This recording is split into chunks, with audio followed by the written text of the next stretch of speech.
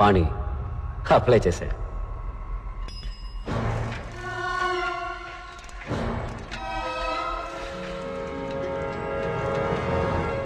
Doctor Virupaksha సుందరం, IEC principal. Students ముద్దుగా virus అని పిలుస్తారు. వైరస్కి ప్రతిదానిలో పోటీ ఏదైనా తనే గెలవాలనుకుంటాడు. పంచువాలిటీకి ప్రాణం ఇచ్చే టైం సేవ్ చేయడానికి షర్ట్కి బటన్స్ పెట్టుకోడు, వెల్కోడు. టై కట్టుకోడు, పెట్టుకుంటాడు. భారతంలో అర్జునుడు, శివాజీ సినిమాలో రజనీకాంత్ లాగా ఒకే టైంలో 2 చేతులు వాడే సవ్యసాచి. ఇంకా చెప్పాలంటే వాళ్ళకన్నా బెస్ట్ అనిపించుకోవాలని కాళ్ళతో కూడా కుస్తీ పడేవాడు. లంచ్ తర్వాత ఎగ్జాక్ట్గా 7:30 నిమిషాలు పవర్ నాప్. ఆలోగా ఆయన దృష్టిలో అన్ప్రొడక్టివ్ వర్క్ అంటే గోర్లు కట్ చేయడం, ముక్కులో వెంట్రికలు కట్ చేయడం, షేవ్ చేయడం లాంటి అన్ని పనులు ఫినిష్ చేయాలని గోవింద్కి స్ట్రిక్ట్ ఆర్డర్.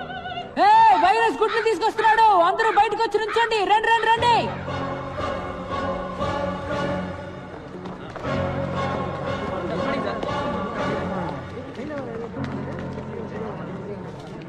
ఏంటి? కుక్కు సార్. ఇది కుక్కు స్నాష్ సార్. రాంగ్. కోయిల ఎప్పుడు గూడు కట్టారు. కోయిల గుడ్లు ఎక్కడ పెడుతుందో తెలుసా? కాకుల గుట్లోనే గుడ్లు పెడుతుంది. ఏంట్రా మొదటి రోజు గూడు గుడ్డు అంటున్నారు? శకునమే సరిగ్గా లేదే. కోయిల పిల్లలు గుడ్డు పగిలి బయటికి వచ్చిన వెంటనే ముందుగా ఏం చేస్తాయో తెలుసా? గూట్లో ఉన్న మిగతా కాకి గుడ్లన్నిటినీ తోసేస్తాయి.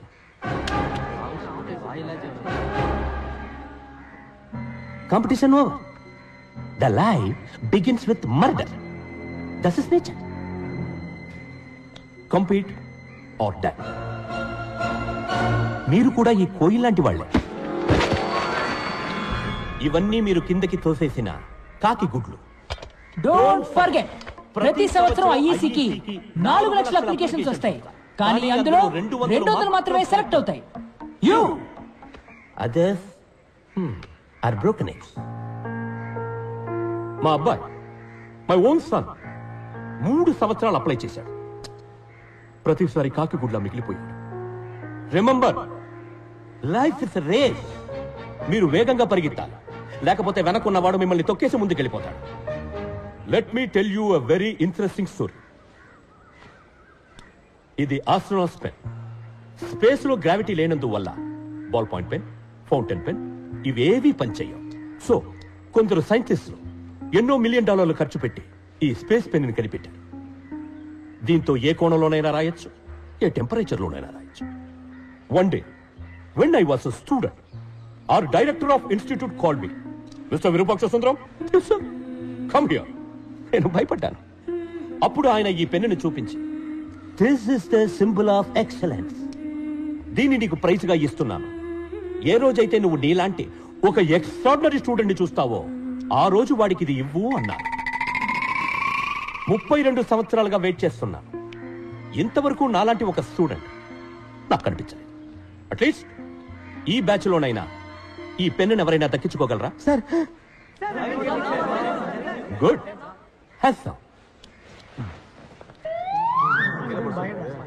ఏంటి, నీకు సెపరేట్ గా నోటీస్ బోర్డు పెట్టాలా? సార్ నాకు డౌట్ సార్. అడిగి. సార్ స్పేస్లో పెన్ రాకపోతే పెన్సిల్ని ఉపయోగించి ఉండొచ్చు కదా, ₹2 సరిపోయేది.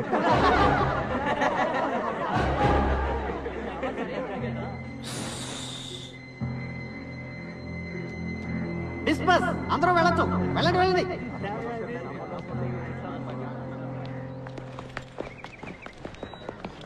రేయ్, పెద్ద ముదుర్లో ఉన్నాడ్రా. నిన్న సీనియర్ స్విచ్ ఆఫ్ చేశాడు, ఇవాళ అందరి ముందు వైరస్ గాలి తీస్తాడు. వీటితో కొంచెం జాగ్రత్తగా ఉండాలి. వైరస్ లాంటి వాడికి చెమటలు పట్టించావంటే గురూజీ యు ఆర్ గ్రేట్, నన్ను ఆశీర్వదించండి. లేరా లే. రే పోరా, స్కూల్కి వెళ్ళి చదువుకోవచ్చు కదా. స్కూల్ ఫీజు నీ బాబు కడతాడా? లేరా చిన్నపిల్లాడు. స్కూల్కి వెళ్ళాలంటే ఫీజు అక్కర్లేదు, యూనిఫామ్ ఉంటే చాలు. ఇగో నీకు ఏ స్కూల్ ఇష్టమో ఆ స్కూల్ యూనిఫామ్ కుట్టించుకో. గప్ చూప్గా వెళ్ళి క్లాస్లో కూర్చో. ఆ గుంపులో నిన్నోడు పట్టుకుంటాడు. పట్టుకుంటే యూనిఫామ్ మార్చే స్కూల్ మార్చే. చూసావా? వాడిలేదో మ్యాజిక్ ఉంది. ప్రపంచంలో ప్రతి విషయాన్ని మరో కోణంలో చూస్తాడు. వేసే ప్రతి అడుగులో కొత్త దారి కనిపెడతాడు. మేమంతా ప్రొఫెసర్స్ ఏం చెప్తే అది చేసే మిషన్స్ లాగా వినేవాళ్ళం. వాడు ఒకడే మనిషిలాగా వినేవాడు. What is a machine? Sir ఏమిటా ఊగడం? సార్, ఇంజనీర్ అవ్వాలనేది నాకు చిన్నప్పటి నుంచి ఉన్న కళ. ఈరోజు ఇక్కడ ఇలా కూర్చొని పాఠం వింటుంటే చాలా సంతోషంగా ఉంది సార్. సంతోషపడింది చాలు కానీ ముందు మిషన్కి డెఫినేషన్ చెప్పు. Sir, A machine is anything that reduces human effort, sir. Can you please elaborate? Sir, ఏ వస్తువు అయితే మనిషికి టైంని సేవ్ చేసి పనిని సులభం చేస్తుందో అదే మెషిన్ సార్. ఇప్పుడు మనకు కుక్క పోస్తే స్విచ్ చేస్తాం, గాలి వస్తుంది, ఫ్యాన్. Machine sir. ఊళ్ళో ఉండే ఫ్రెండ్తో వెంటనే మాట్లాడాలంటే ఫోన్, మెషిన్ సార్. మన చుట్టూ అన్ని మెషిన్సే సార్. పెన్ నిప్ నుంచి ప్యాంట్ జిప్ వరకు అన్ని మెషిన్స్ సార్. ఒక సెకండ్ అప్, ఒక second down, up down, up down, up down. Idiot. Definition ఏమిటి? సార్, అదే కదా సార్ చెప్తున్నాను. ఇదే ఎగ్జామ్స్ లో రాస్తావా? ఇదేమన్నా మిషనా? Up down up down. Idiot. Anybody else? Sir. Yes. Sir, machines are any combination of bodies so connected that their relative motions are constrained, and by means of which force and motion may be transmitted and modified, as a screw and its nut or a lever arranged to turn about a forearm, or a pulley about its pivot, etc. Especially a construction more or less complex consisting of a combination of moving parts or simple mechanical elements such as wheels, levers, cams, etc. Very good. Perfect. Thank you, sir. Please sit down. Thank you. అదే కదా sir నేను చెప్పింది, సింపుల్గా అందరికీ అర్థమయ్యేలాగా. Simple గా చదవాలంటే ఏదైనా గవర్నమెంట్ ఆర్ట్స్ కాలేజీలో చేరి చదువుకో. కానీ సార్, మనం చదివేది మనకు అర్థం కావాలి కదా సార్. ఊరికనే బుక్లో వచ్చిన డెఫినేషన్ని కళ్ళు మూసుకొని బట్టి పట్టేస్తే ఏంటి సార్ ప్రయోజనం? ఓ, నువ్వు బుక్స్ కంటే బుద్ధిశాలివా? సార్, ఎగ్జామ్స్ లో పాస్ అవ్వాలంటే ఇదే రాసి తీరాలి. అలా కాదు సార్. Get out. ఓ, ఏ సింపుల్ గా చెప్పాలంటే బయటికి పో.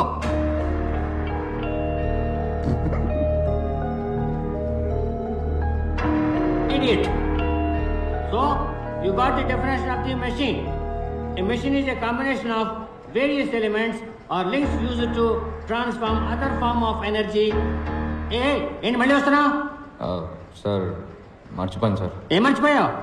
Instruments that record, analyze, summarize, organize, debate, and explain informations that are illustrated, non-illustrated, hardbound, paperbound, jacketed, non-jacketed, with forward introduction, table of contents index, that are intended for the enlightenment, understanding, enrichment, enhancement, and the education of the human brain through the sensory route of vision, sometimes touch.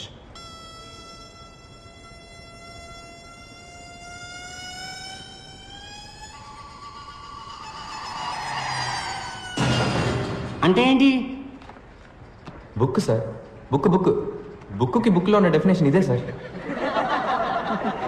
So మర్చిపోయాను, అందుకే తీసుకెళ్ళడానికి వచ్చాను. ఇది అర్థమయ్యేలా simple గా చెప్పొచ్చు కదా.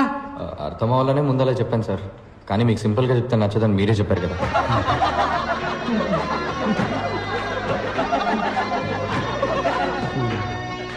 Out standing student అంటే పాణియే. ఎందుకంటే ఎప్పుడు క్లాస్కి బయటే ఉంటాడు. ప్రొఫెసర్లందరికీ పాణి ఒక క్వశ్చన్ మార్క్, అందుకే బయటికి పంపించేస్తాను. వాడు ఫీల్ అవ్వకుండా వెళ్ళి సెకండ్ ఇయర్ థర్డ్ ఇయర్ క్లాస్లో కూర్చునేవాడు. అదేంట్రా అంటే అది కూడా చదివే కదా అంటాడు. పాణిలాగే ఇంకో అతను ఉండేవాడు, పాండురంగం.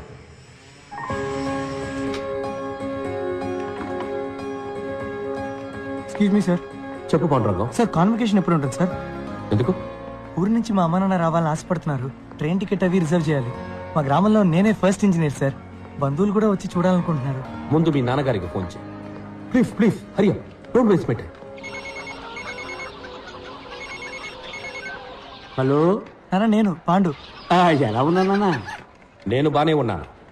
శివప్రకాశం, మీ అబ్బాయి ఈ సంవత్సరం ఇంజనీరింగ్ పాస్ అవ్వడం, అనవసరంగా టికెట్లు బుక్ చేసుకోలేదు, డబ్బులు వేస్ట్ చేసుకో. ఏమైందండి?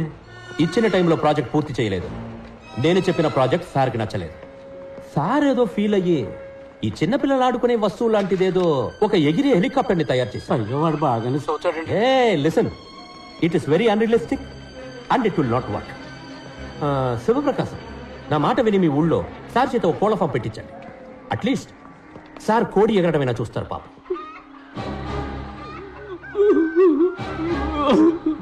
సార్ నాది ఫినిషింగ్ స్టేజ్ లో ఉంది sir. If your project ready sir. If your project ready sir ఒక్కసారి నా ప్రాజెక్ట్ చూడండి సార్. సబ్మిట్ చేసి చూస్తాను. సార్ కొంచెం ఎక్స్టెన్షన్స్ సబ్మిట్ చేస్తాను సార్.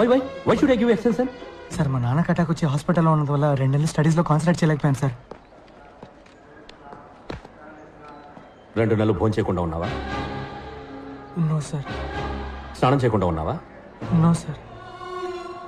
ఆదివారం మా అబ్బాయి ట్రైన్ యాక్సిడెంట్లో చనిపోయాడు. సోమవారం ఉదయాన్నే first hour class digital principles తీసుకున్నా. So don't give me that bullshit Pandurangam. నేను నీ మీద జాలి మాత్రమే చూపించగలను. ఎక్స్టెన్షన్ అసలు ఇవ్వలేదు. Go quit. But I am very close sir.